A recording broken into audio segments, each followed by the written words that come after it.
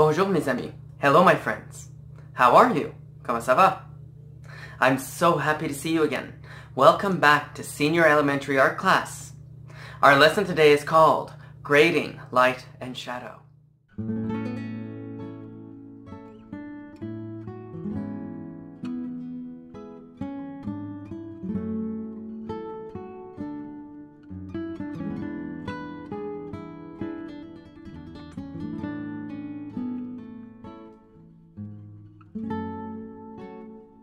For today's lesson, you will need printer or drawing paper, colored pencils, a graphite pencil, an eraser, and a ruler.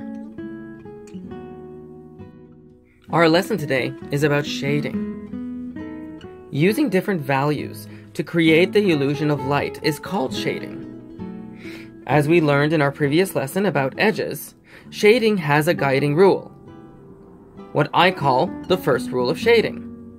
The farther from the light source it is, the darker it looks. Since most surfaces are not flat, artists will most often create a controlled gradient to produce an illusion that correctly portrays how much light lands on the surface they are shading.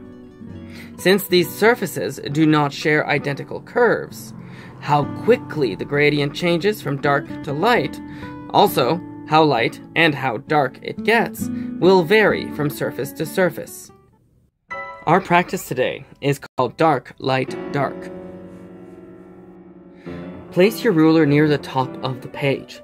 Draw a line along the top and bottom of the ruler. This is your gradient space. Now move the ruler lower and draw at least 3 more gradient spaces, leaving a small space between each one.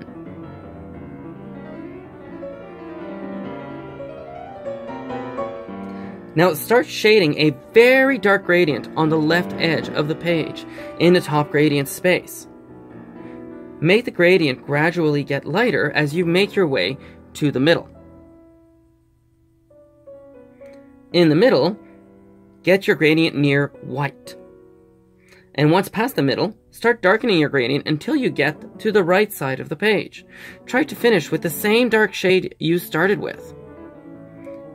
Now I found that I did not quite go as dark as I should have with this gradient. So I actually went back and darkened my gradient, went back over to make it even darker so that the transition is even more obvious.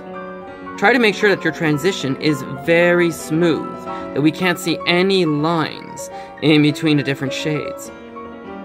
Now here I use my eraser to kind of do the same thing as I did with my pencil, except in reverse. So the harder you push on the eraser, the more graphite you'll remove, therefore the whiter it will become. The less hard you push on the eraser, the less graphite you'll remove and keep a darker shade. Now, do the same in the second gradient space, but shorten the ends of it. You can see I took out about 3 or 4 centimeters from the edge. Try to start and end with the same shades as before, and try to match the lightest shade in the middle. Now get gradually shorter with each of the next gradient spaces, but stay as dark and light as before. The shorter the gradient space you have, the faster the change in the shades will happen.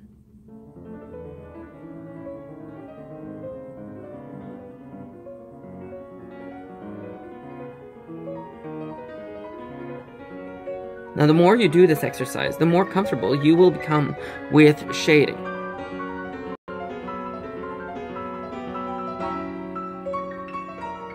It takes a lot of time before you can really control how dark your pencil needs to be. So keep on practicing.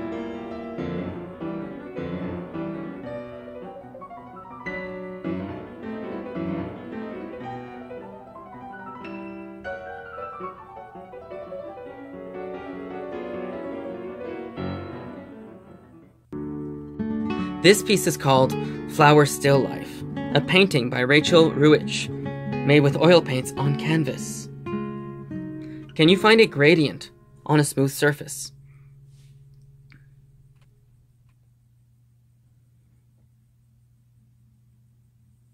This white flower was painted with using only one gradient to create the illusion of light. Can you find a gradient that creates a more complex surface?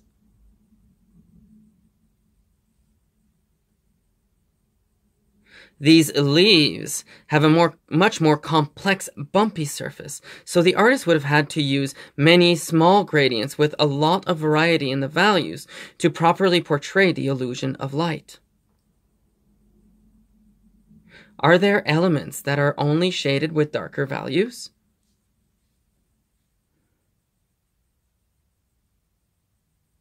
The baskets and these flowers and leaves are only shaded using darker values.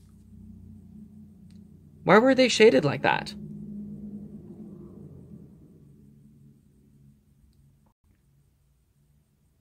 The light source is blocked from these elements. This caused a cast shadow and keeps them in dark values.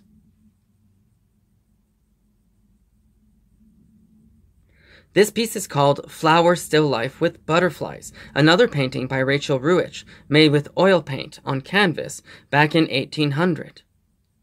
Can you find a gradient that turns away from the light?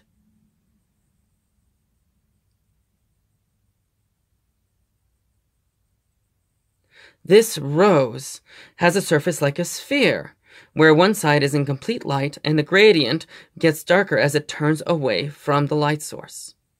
Can you find darker values used to create areas that are hidden from the light?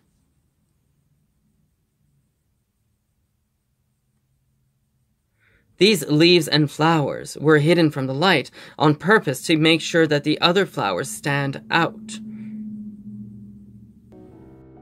Our project today is called Flower Shading. With your graphite pencil, lightly draw a small, wide oval in the center of the page. This will be the center of your flower. Now lightly draw a larger circle around the oval. This is to create the edge of the petals. Make sure there is less space between the edges of the oval and circle on the right. Draw petals from the edge of the oval to the edge of the circle. Now carefully watch how I draw them on the video. Their shape changes as we go around. On the left, they're much longer, and the actual size of the shape doesn't change much. It grows a bit, but not very much.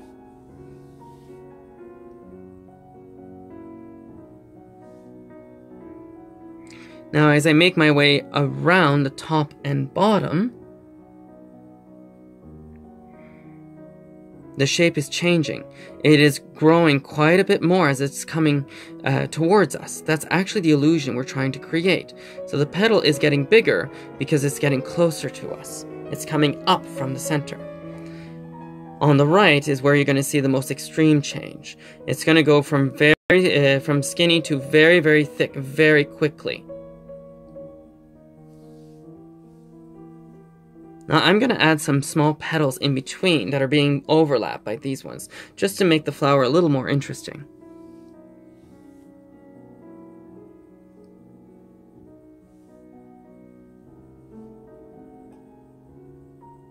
Alright, our light source will be coming from the top left.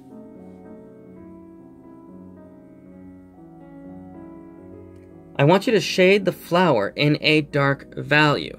It's in a crevice inside the flower, so there's a lot of shadow falling on it, making it very dark.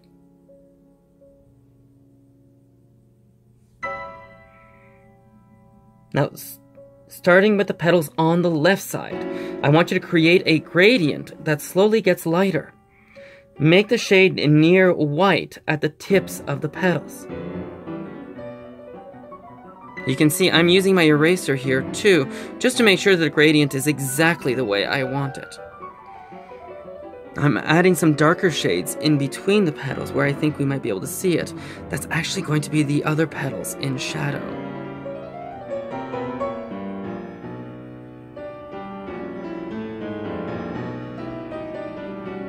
Now I keep going back just to make sure that my gradient near the center is as dark as I want it to be.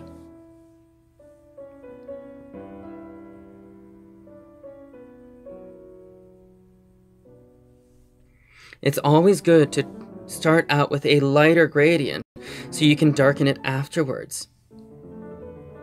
If you darken too quickly, it can be very difficult to go back to light.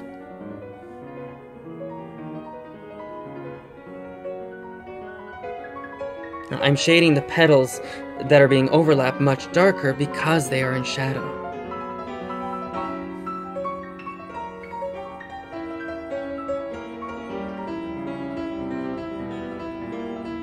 Now, as you make your way to the top and bottom petals, I want you to gradually give the gradient larger light areas. Make sure you still start them at the same dark value.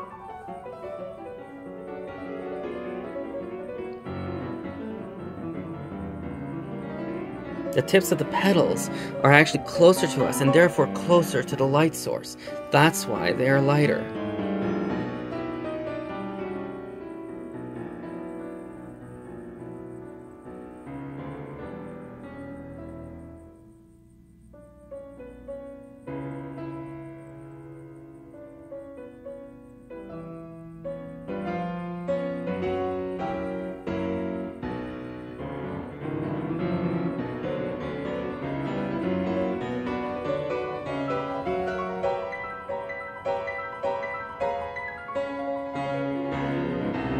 And as you can see, I can keep going back to make sure the gradient is exactly what I want it to be. When you're an artist, you always have to criticize what you're doing to make sure you do the best you can.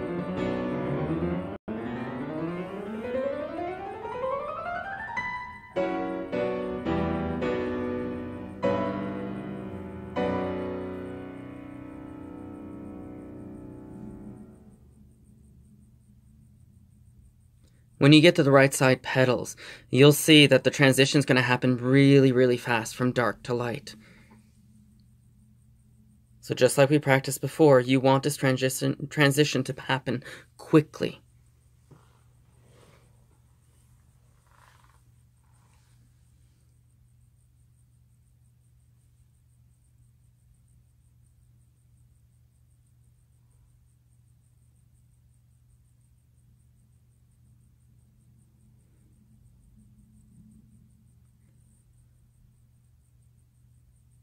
You can really start seeing now that the darkness I'm using now for where my gradients begin in the center is actually quite a bit darker than the shade I chose for the center of the flower. That way we can still make out the shape of the center. You don't want it to disappear completely.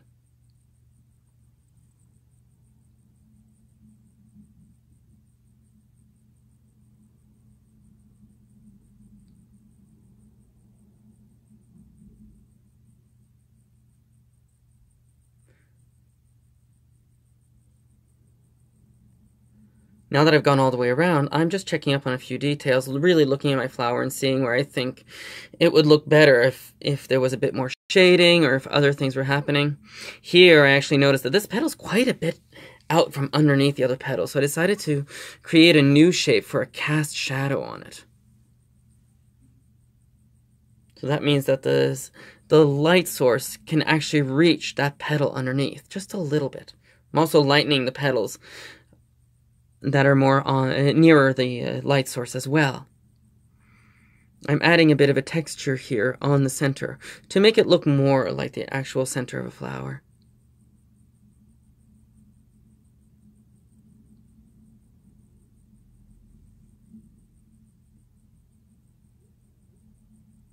Once you're happy with the shading of your flower, go ahead and pick your colors.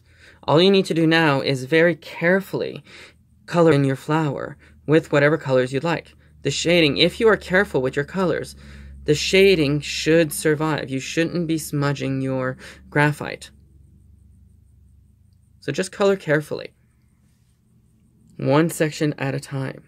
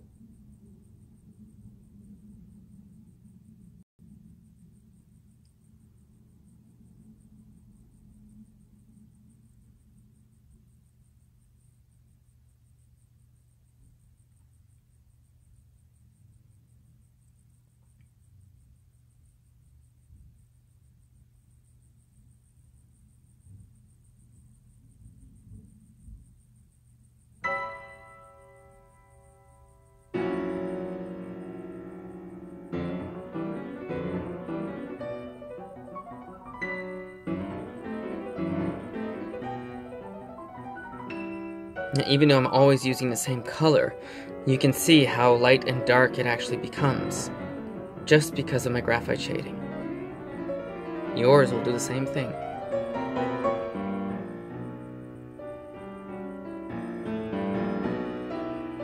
When you're finished, sign your work.